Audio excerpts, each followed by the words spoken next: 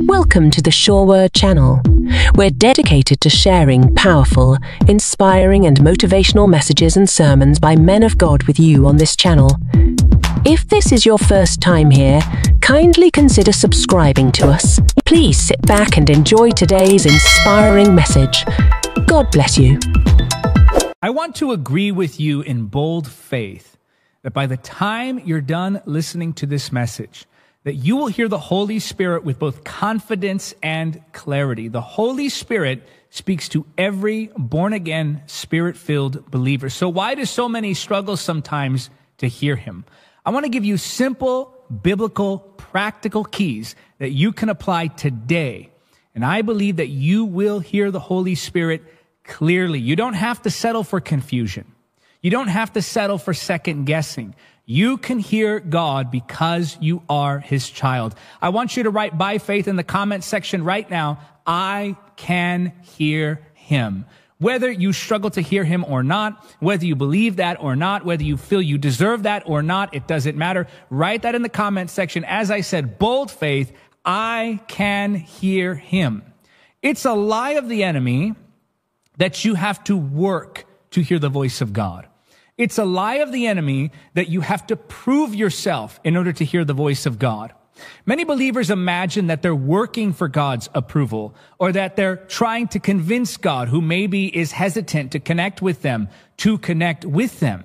But we do not pray for connection with God. We pray from connection with God. You are connected. You are accepted. You are his child, and you can hear the voice of the Holy Spirit. It's just a matter of exercising simple biblical keys that will cause his voice to become clearer. So there is a difference between praying to hear the voice of the Holy Spirit and then praying to recognize the voice of the Holy Spirit.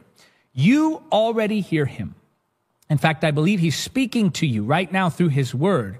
I believe there's something that God has spoken to you deep within your spirit, and you know deep within that he's spoken to you clearly, but it's all of the external clutter. It's all of the external distractions that cause us to doubt what we've heard in the Spirit. So the greatest truth that I can share with you concerning the voice of the Holy Spirit is that you already hear him. In fact, you are hearing him now. I'm not saying that you're hearing him because I'm speaking. I'm saying that in your spirit, he's speaking to you. So it's not a matter of hearing God. It's not a matter of can I hear his voice? It's a matter of can I recognize him? Let me show you this in 1 Samuel chapter 3. Again, 1 Samuel chapter 3, I'll read verse 1 and onward. Meanwhile, the boy Samuel served the Lord by assisting Eli. Now, in those days, messages from the Lord were very rare, and visions were quite uncommon. Verse 2, one night Eli, who was almost blind by now, by the way, this is a parallel reality, that physical ailment in his eyes was symbolic for the spiritual condition. He was not hearing the voice of God as he should have been hearing the voice of God. So Eli, who was almost blind by now, had gone to bed. Verse 3, the lamp of God had not yet gone out, and Samuel was sleeping in the tabernacle near the ark of God. Suddenly the Lord called out, Samuel. Yes, Samuel replied, what is it? Verse 5, he got up and ran to Eli. Here I am. Did you call me? I didn't call you, Eli replied. Go back to bed. So he did. Then the Lord called out again, Samuel. Again, Samuel got up and went to Eli. Here I am. Did you call me?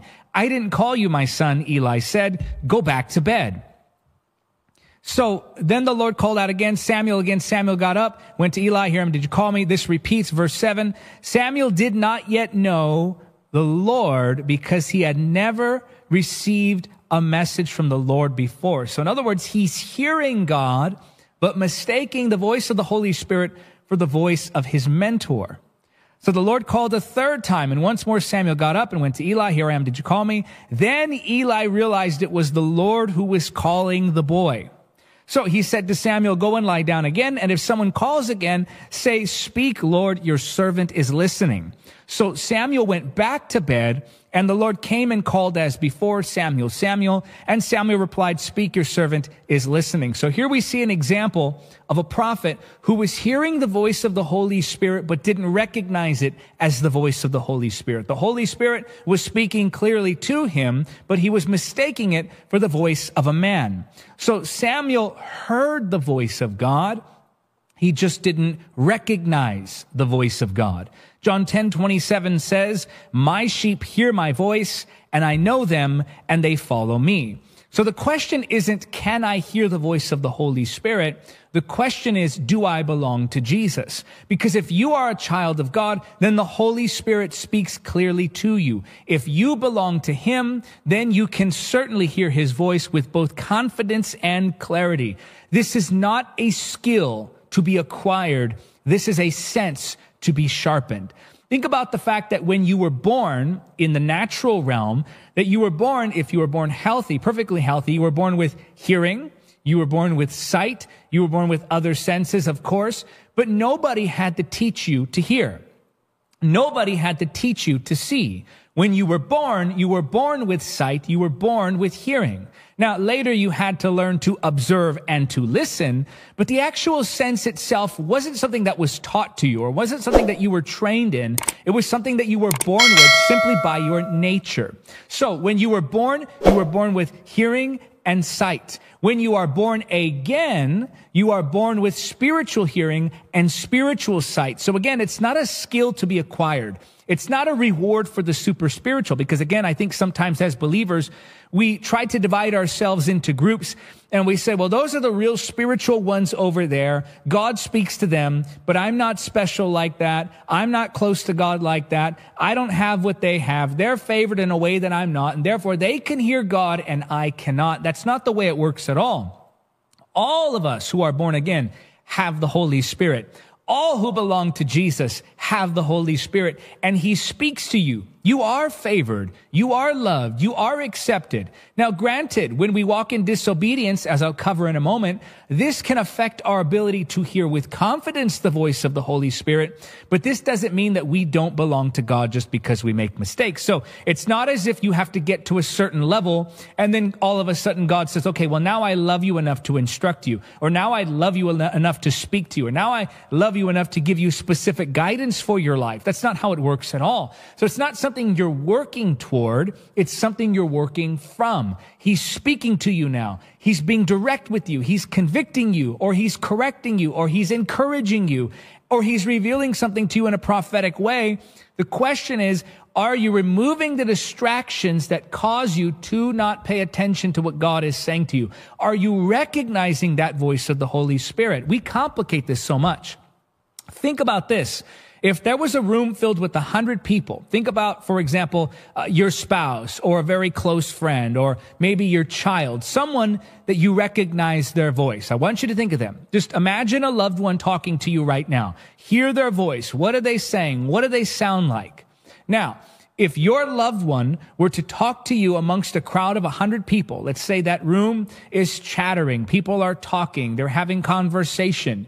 You could, because you recognize the voice of your loved one, pick out your loved one's voice in a crowded room of even 100 people. Why? Because you know them, you're familiar with their voice, you recognize their voice, but it's not something that you can necessarily teach. This is why when people ask me, well, what does the voice of God sound like? I have to be very careful in the way I answer that. Yes, the scripture talks about the voice of God causing us to tremble. Yes, the scripture talks about the thundering voice of God, or the voice of God sounding like many waters. Or the voice of God being like a still small voice. So those are some descriptions that the scripture gives us about the voice of God.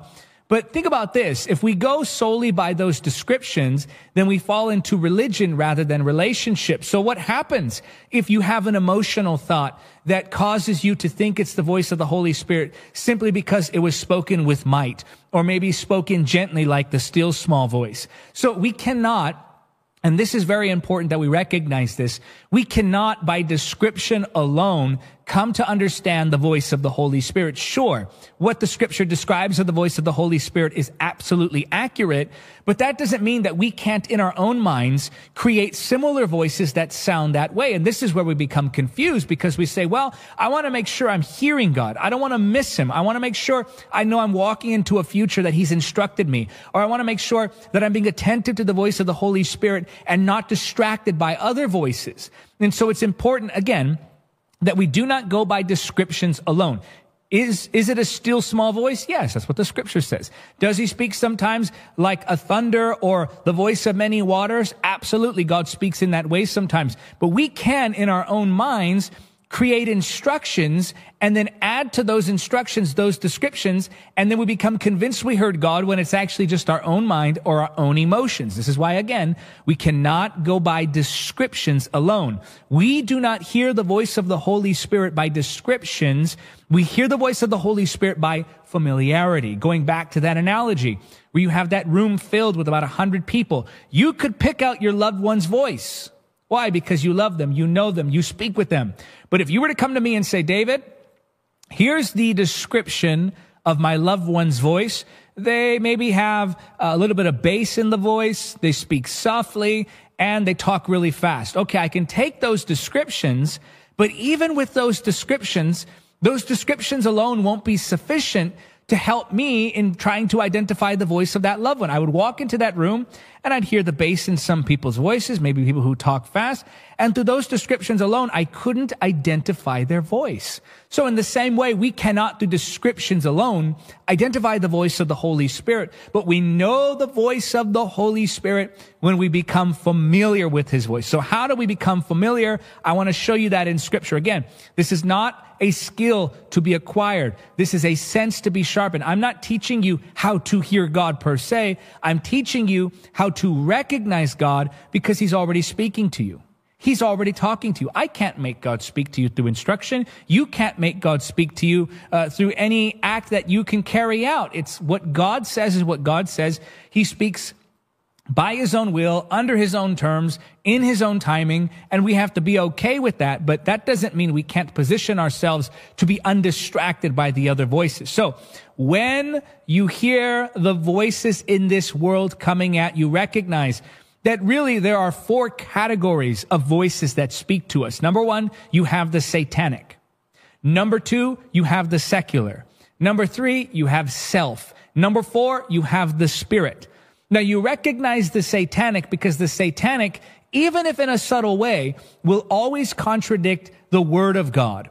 The secular will always contradict the nature of God. The self will always speak selfishly. The spirit will always speak according to both the word and the nature. And people complicate this. So, imagine this. You have these 4 voices speaking. You're speaking to yourself. And sometimes we lie to ourselves. That's what you call self-deception. Often the enemy tries to lie to us. Even more often, the world tries to throw images and ideas through music and through movies and through posters and through all the other expressions of culture.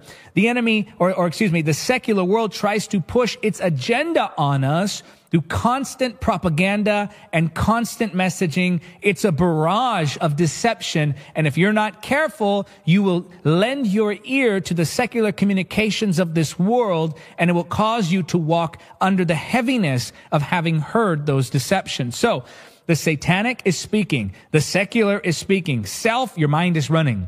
Your emotions are running. And the Holy Spirit is speaking in the midst of this. And so what we have to learn to do, and yes, we complicate this, what we have to learn to do to make it simple is instead of trying to pick out which one is the Holy Spirit, we have to learn to silence the satanic, silence self, and silence the secular. Because by deduction alone, once you've rid yourself of those voices, the only voice now that's speaking is the Holy Spirit. And that is perfectly clear. Why? Because there's no other distraction now. So I want to show you how to do that.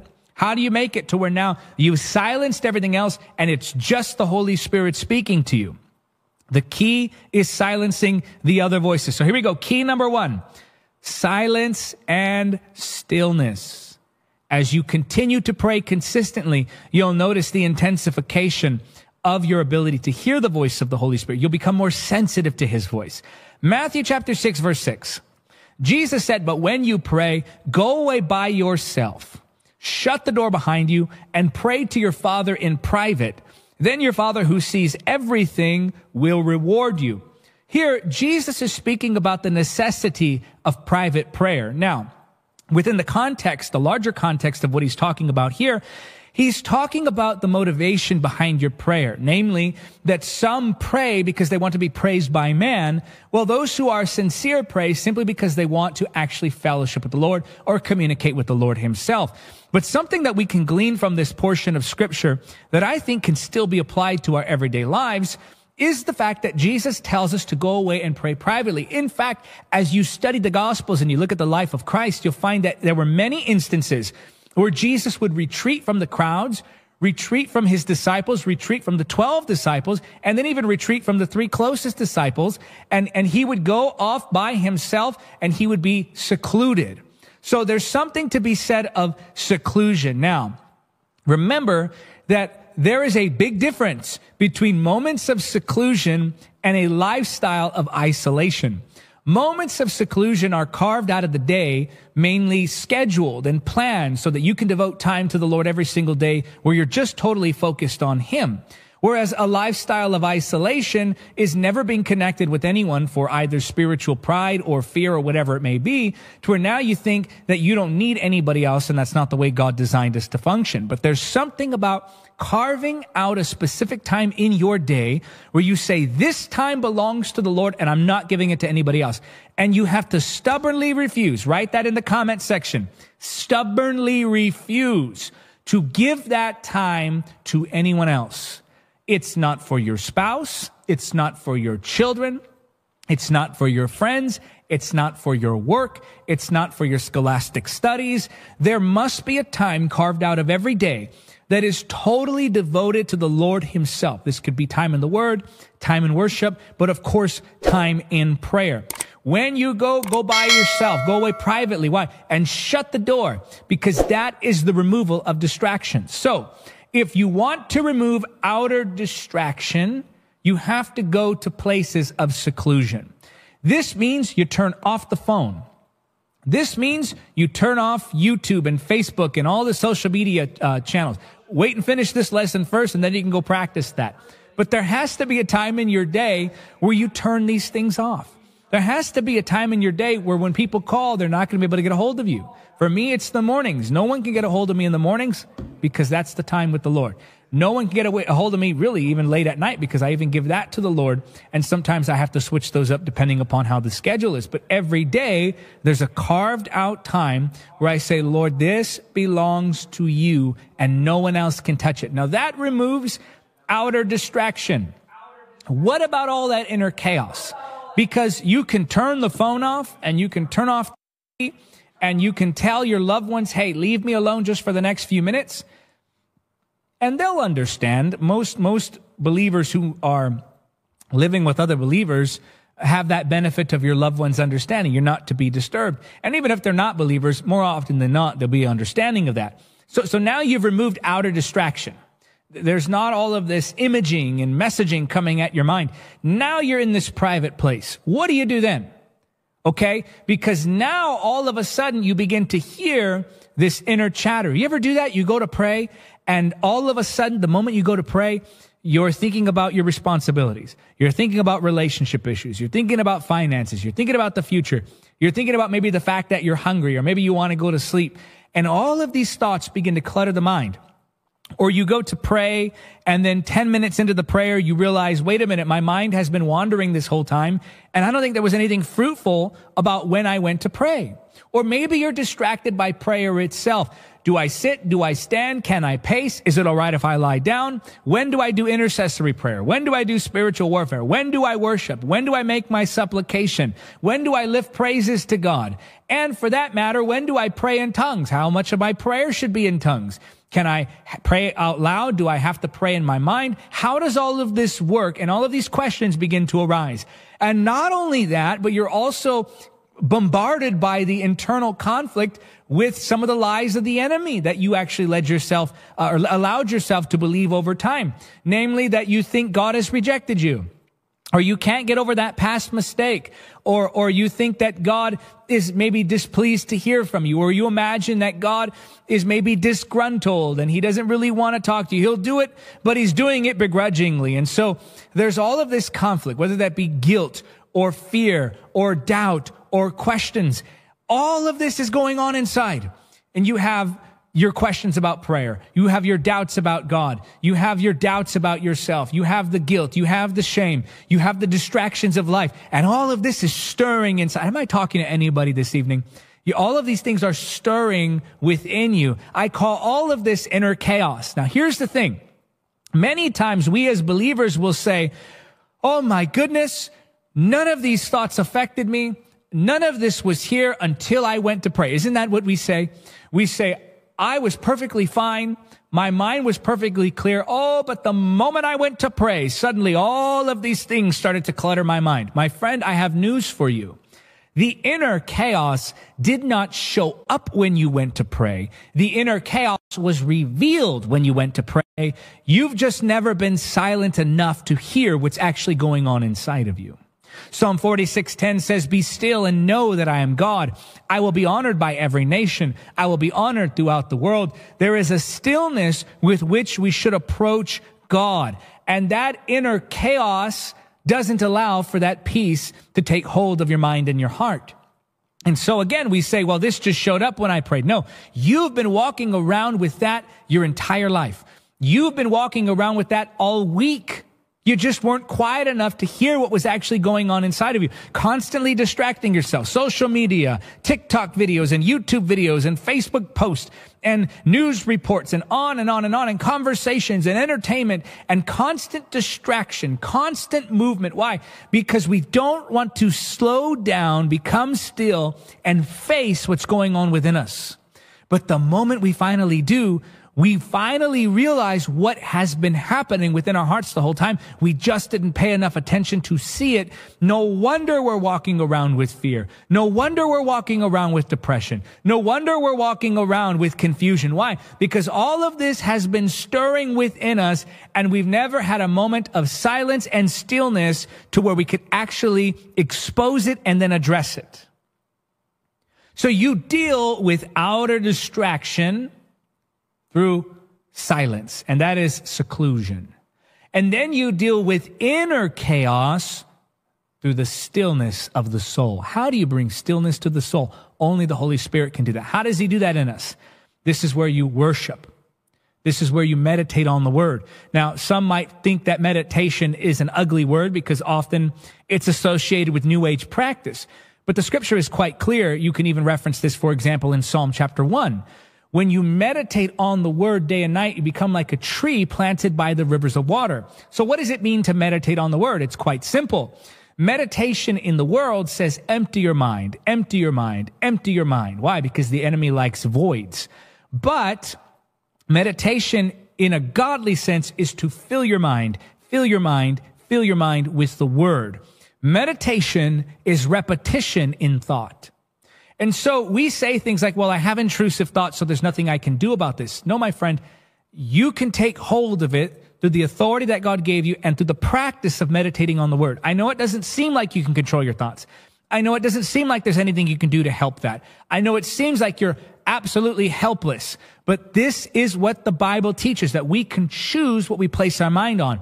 So when we make a practice of meditating on the word, thinking of those truths, rehearsing those truths, repeating those truths internally, now the word begins to wash our minds. And then we can also worship.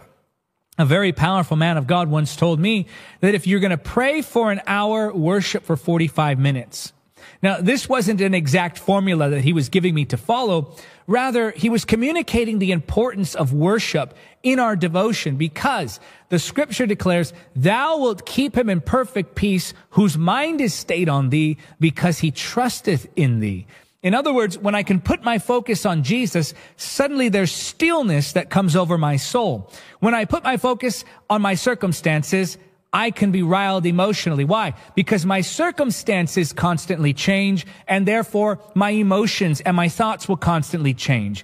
And if I link myself to my own thoughts, then that's going to be a constantly shifting ground, because there's nothing stable about me unto myself. But when I focus on the Lord Jesus, when I give to him my worship, when I focus on the word and I meditate on the word, there's a stillness that comes over the soul. And suddenly the voices of internal conflict, the voices of shame, of guilt, of doubt, of confusion, of distraction, of worry.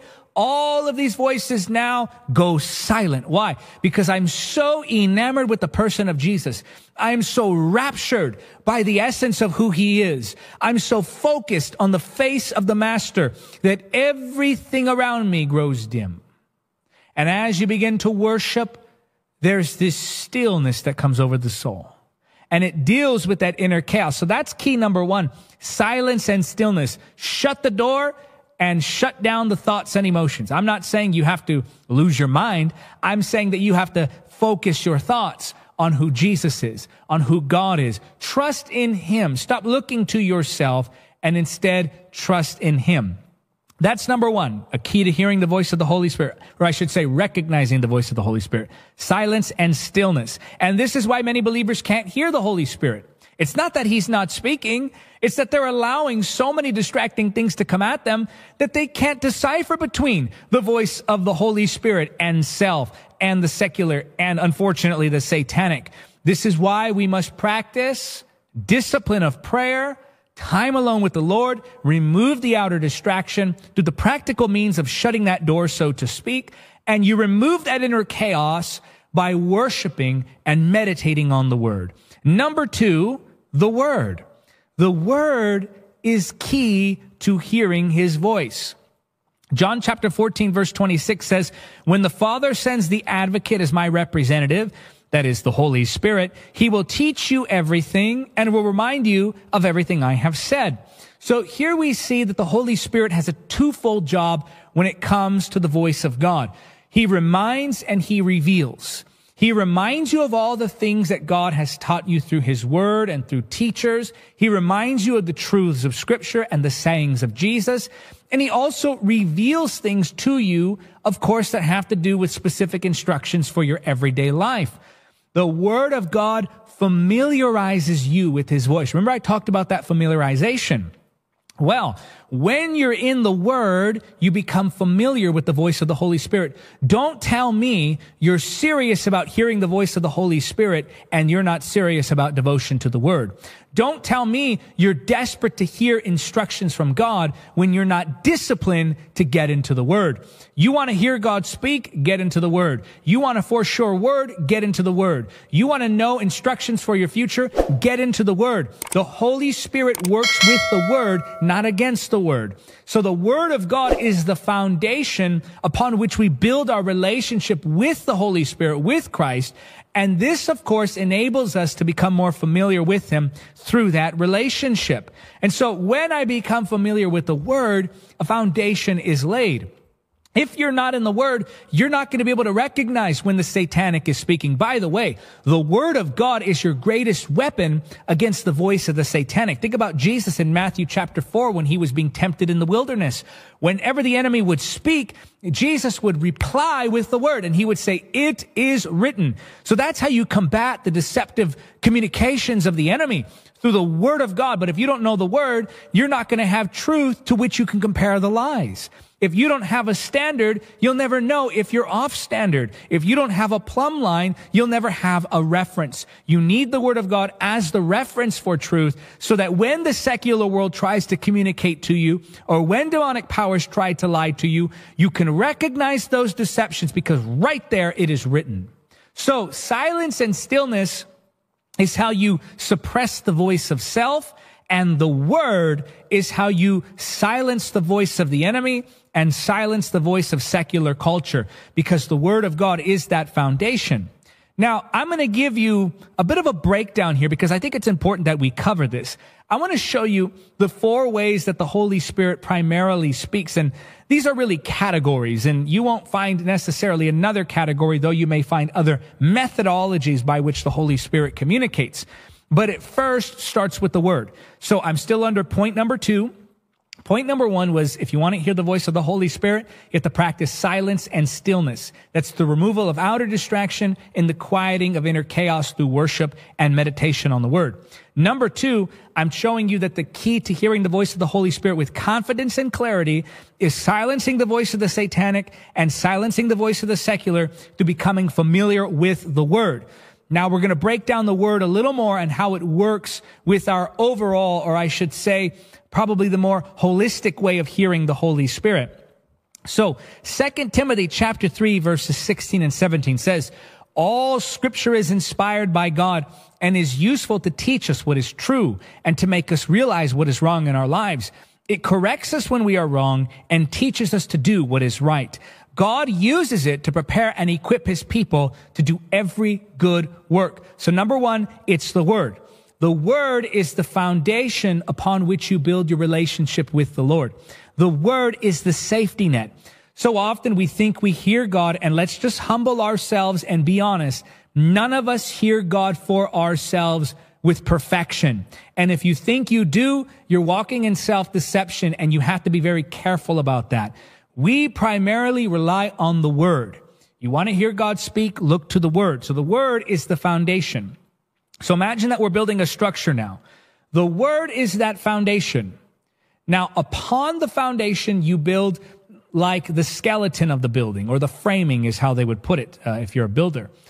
The framing is wisdom. Romans 12:2 says, do not be conformed to this world, but be transformed by the renewal of your mind, that by testing you may discern what is the will of God, what is good and acceptable and perfect. These, by the way, aren't different degrees of God's will. They're three different descriptions of the same will. James 1:5 says, if you need wisdom, ask our generous God, and he will grant it to you. He will not rebuke you for asking. So the word is the foundation. Wisdom now is the framing. Now, many believers are of the impression that the Holy Spirit is constantly speaking specific instructions for our lives. And often what they're confusing for the specific instructions of the Holy Spirit is actually the wisdom of God that was deposited in them or imparted in them through the devotion to the Word. So first, it's the Word, the foundation, and the Word itself begins to reform the way you think. It begins to reshape your thought patterns. It begins to refocus your mind. And now you'll notice that your thought patterns begin to change. Your inclinations begin to change. So the word is the foundation. Wisdom is the framing, like the wood framing. Imagine you're building a house. Word is foundation. Wisdom is the framing. Okay? And now with wisdom, you have that inner guiding voice of the Holy Spirit working through wisdom. Really, wisdom is that divine pool on our lives. It's divine guidance that comes through us and works through us. It's God's reasoning nature within us. That's wisdom. It's God's reasoning nature within us. That's wisdom. So the word, foundation, wisdom is the framing. And these, by the way, are the two primary ways that you're going to hear the Holy Spirit. And then number 3, the whisper. Write these down. The word, wisdom, the whisper. Now, this is where you begin to see specific instructions from the Holy Spirit for your everyday life. We referenced, of course, John 14:26 for that, where the Holy Spirit doesn't just remind us of what God has said, but he also reveals and guides us into all truth. And so someone said, if it's in God's word, why does the Holy Spirit need to speak it to us? If it's not in God's word, why would the Holy Spirit speak it to us? Now, these questions fail to take into account the need for specific instructions for details of our lives not addressed in chapter and verse. For example, where you should live, who you should marry, where you should work, and so forth. Now, of course, we understand that wisdom would actually cover a lot of these bases, but there are moments when we absolutely need to hear for ourselves specific instructions tailor-made for our everyday lives that come from the Holy Spirit. So the word covers most, wisdom takes care of what's left over, and the small percentage that's left over after that, the whisper of the Holy Spirit will take care of. So then there's wonders. So if the word is the foundation and wisdom is the framing, then the whisper is like the drywall and the electrical and the plumbing. Now it's beginning to come together a little bit more. There's some function to it. And then you have the wonders, and I would liken the wonders to the decorative aspects of the construction phase. Now you're putting in the wood floor, the carpet. Maybe there's a certain light fixture that you really like. My wife is big on interior design, so she likes the details coming together at the end. And that's what I would equate to the wonders. This is things like prophets, 1 Thessalonians 5:19 and 21.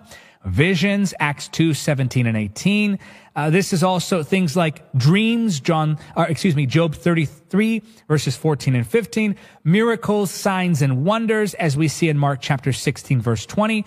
So wonders now are the decorative pieces of this structure. They're not the foundation, but they are the decorative pieces of this. Now, many believers have this reversed, unfortunately.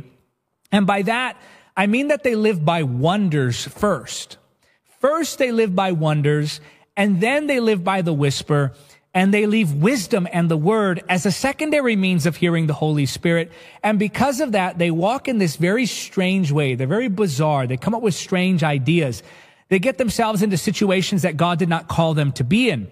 So this is why we have to, of course, use the word as the foundation, wisdom as the framing, the whisper as the plumbing, the electrical, the drywall, and then the wonders as the decorative finishing, as opposed to the other way around where we think we can hear them first through wonders, because then you're going to be swept up by lying wonders because you're not grounded in the word.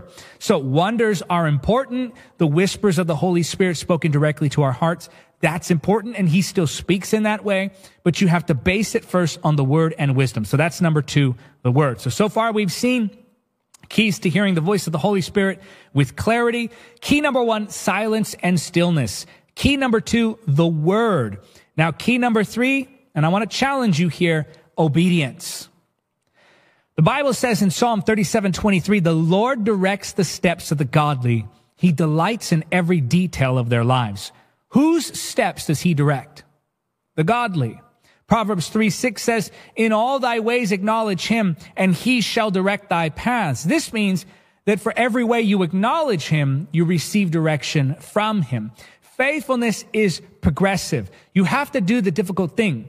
Don't tell me you want the Holy Spirit to speak to you prophetically when you haven't even listened to what he said in the word. Don't tell me God is calling me to cross the oceans to preach the gospel when you're not even listening when he's told you to cross the street to preach the gospel. Don't tell me God is calling you to serve in some large ministry when you haven't even served locally. Don't tell me God is giving you a gift of miracles when you haven't even devoted yourself to developing Christ's character. Don't tell me God's raising your voice to speak to the nations of the world when you're not even speaking correctly to your loved ones in your home. First, obey the practical, the foundational, and then God will begin to guide you into the more supernatural. So we must obey what is written in the word. We must obey what wisdom tells us to do. And as you obey the written word, and as you walk according to the wisdom of God, then and only then does he begin to entrust to you the whispers of the Holy Spirit. God will speak and then not speak again until you've obeyed what he's already spoken. Why are we asking for step number 10, spoken directly to our hearts from the Holy Spirit, when we haven't even taken step number 1, clearly spelled out in the Word of God? Many believers get stuck and unable to hear the voice of the Holy Spirit because they're not obeying what he has already spoken. They know what he said. He's made the instruction clear. In fact, this is why many believers avoid prayer, because they already know what God has said, and they don't want to go back to the prayer room and be confronted on their delay. Once you know what the Holy Spirit has spoken, once you see clearly what the scripture instructs, this is when you need to act, and then he'll begin to bring to you the next instruction. Father, I pray you help them do it. Give us wisdom, Lord. Help us walk according to your word.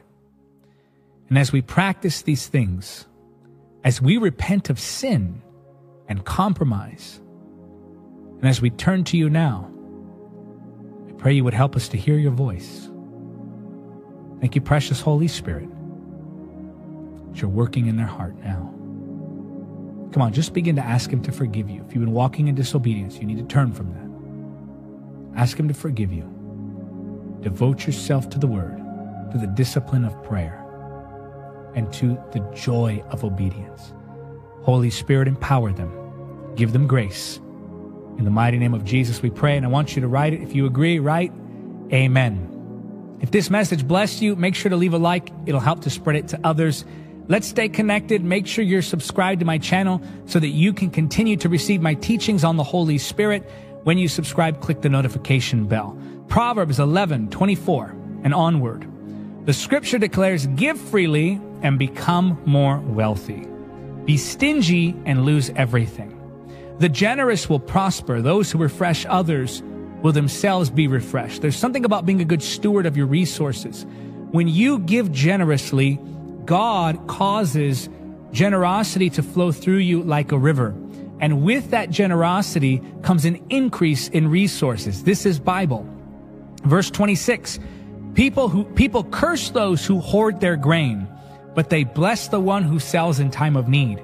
If you search for good, you will find favor. But if you search for evil, it will find you. Trust in your money and down you go. Think about that. You know you are trusting in your money when you're afraid when you hear certain news in the economy. How many times do we hear doomsday saying, oh my goodness, everything's going to collapse. Society is done. Currency and banking. And okay, maybe so. I don't know. I'm not an economist. But I do know that God is in control. And I do know that no matter what comes, God is in control and I can trust him. So trust in your money and down you go. But the godly flourish like leaves in spring. Why? Because the godly are generous. I want to invite you to practice generosity. If you believe in our mission as a ministry to spread the gospel of Jesus Christ all around the world through the power of the Holy Spirit, if you've been blessed by this ministry, maybe the teachings have helped you. Maybe you've attended a service where the Holy Spirit impacted your life. Maybe you've read a book or went to the Holy Spirit school online. Whatever it may be that impacted you, I want you to consider today paying it forward. Ask the Holy Spirit, what would you like me to do? And then step out in faith. I need many of you to become monthly ministry partners. You know, when you give single gifts, those are so appreciated. Don't hear what I'm not saying. We appreciate all giving, all amounts, all sorts, from all different places. But when you become a monthly partner, this enables us to plan for the future because we know that there are certain people committed to giving a certain amount every month.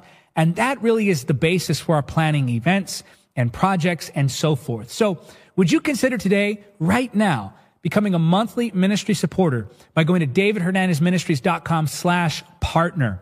Partner for any amount that the Holy Spirit leads you. And you can also give a single gift by going to davidhernandezministries.com/donate. We accept currencies from all different countries. We even take Bitcoin, but do try to use the website first. If the website doesn't work, then you can use Facebook and YouTube's giving options. But again, try the website first. Go to the website now. Ask the Holy Spirit, what would you like me to do? What would you like me to give? And he may speak to you to do something sacrificial, something generous, and you will obey the voice of the Holy Spirit and see just how God responds to his word. Be a good steward of your resources. Obey the voice of the Holy Spirit. Be generous. And you watch what God does in your life. Well, I appreciate you taking the time to be with me. I love you. I appreciate you. I pray for you. And until next time, remember, nothing is impossible with God. Thank you for joining us on the Sure Word channel. May the blessings of today's message stay with you. Feel free to engage in the comment section and remember to like, share, and subscribe for more uplifting content. Until next time, go and win with Jesus.